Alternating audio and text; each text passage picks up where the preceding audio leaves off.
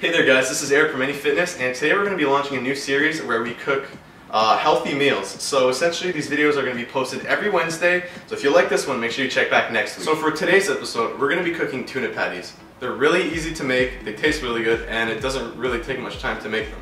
So you're going to need some oats, salt, pepper, olive oil, 2 cans of tuna, half an onion that we're going to chop, 2 eggs, and 2 little pieces of garlic.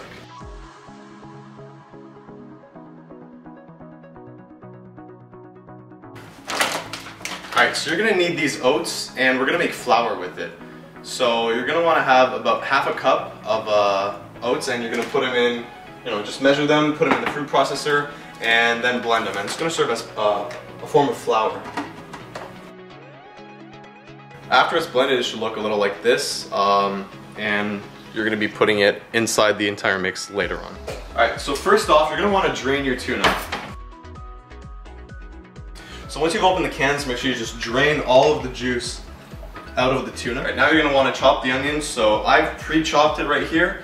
You just want to chop it into really small little pieces, pretty much diced. And you don't need too much, just about 1/4 of an onion is good enough. This is a pretty big onion, so yeah, 1/4 of this, and if you have smaller onions, depending on the size you can adjust. Now we're going to start mixing this stuff together. So you're going to take your tuna and just dump it in a mixing bowl or any kind of bowl really. So get this in. Now you want to put in your onion.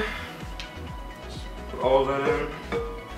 And now you're going to get your 2 little pieces of garlic, and you can chop them up or you can use one of these if you have one at home. It really depends, whatever. It doesn't make a difference. Get your knife, put that in there. Alright. Good.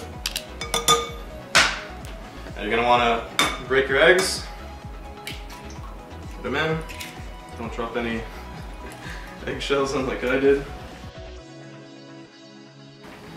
And we're going to put in the rest of our flour that we ground up. Just put in just a fair amount. You don't need to put all of it in, just put in like that much. Okay, now you're going to get to, actually yeah, we're going to add the salt and pepper.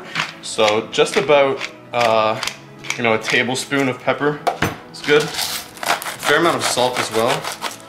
That should be good. And then you get to mixing. Make sure you wash your hands beforehand, or else it's going to be really, really gross. So you want to adjust depending on how thick your mix is, or if it's too liquid, then you want to add more flour. And if it's too thick, obviously, then you can add more water. You can add a little water in. It works fine without a problem. Yeah. Okay, so once you have a consistency that's somewhat like this, you don't want it to be too thick, but you want to be able to, have it hold together, because we're making patties out of these. So, consistency that's similar to this one, where it's not too thick, but, thick enough for the stuff to hold up. I'm going to be cooking these on the stovetop. I have a pan right here, and I have olive oil and my tuna mix. So, pretty much just put it on a medium high and get your oil in. So I have olive oil here. You can use canola oil, but olive oil is much better in my opinion. So put in a fair amount, because you are going to be, cooking them and frying them, pretty much. Not frying them completely, but you know what I mean. Make sure you coat the entire pan. You don't want it to stick, because if your tuna patties stick, you're in big trouble. Okay, so after a few minutes, I have a gas burner, so it doesn't take very long to heat up.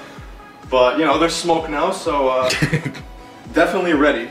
Now be very careful when you put the tuna mix into the pan, because it's extremely hot. The oil will splatter if you drop the tuna patties in. So make sure you put them in really lightly, and you can make whatever size you want. This is the size that I go for. And you kind of want to go for larger patties instead of like thicker, because the thicker they are, the longer it'll take to cook. So you want to have like, you can have them large. Just something like this is what I go for. Alright, be really careful when you put them in, because splatter is a thing, and it will happen. It just happened to me. So with this much tuna mix, you can probably make around 5 or 6 patties. I made 5 pretty big ones, but you can divide them as you want. Now, you don't want to touch them, and you want to cook them for about 2 minutes on each side. If you touch them, they will break apart, and you can see right here that this one's starting to break apart. but you know, either you can mold it or you can just leave it be, and it'll cook and it'll like form back together. You'll see what I mean in a few minutes when they're done. After about 2 minutes, that's when you're gonna start flipping your patties.